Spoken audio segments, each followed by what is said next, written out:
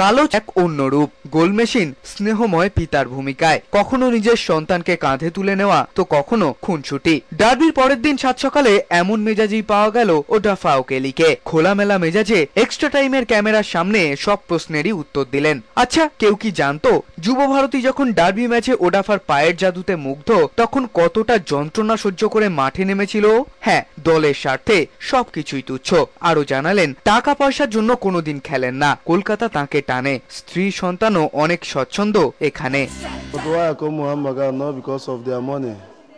I don't pray for money. They will take care of me and my family.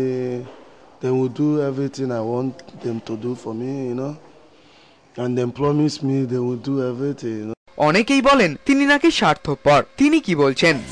Yesterday, the one I give Joel, if I want take for this teamwork, you know, we are playing together.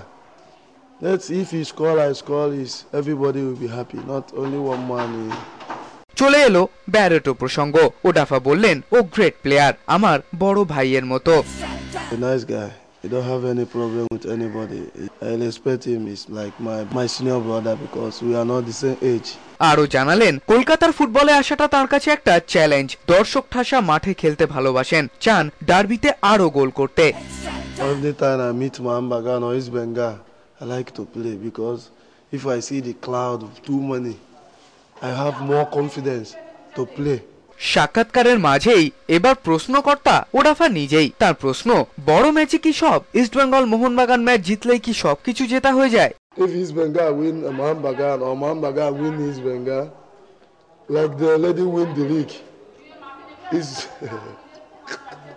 Why is happening like this? Why? I want to ask you what happened. হ্যাঁ, মানুষটা এমনই। বাইরে থেকে যতই ইস্পাত কঠিন মনে হোক, কালো চিতার অন্তরেও আবেগ আছে, আছে একটা হৃদয় যা বিতর্ক নয়, বরং চায় সবার ভালোবাসা।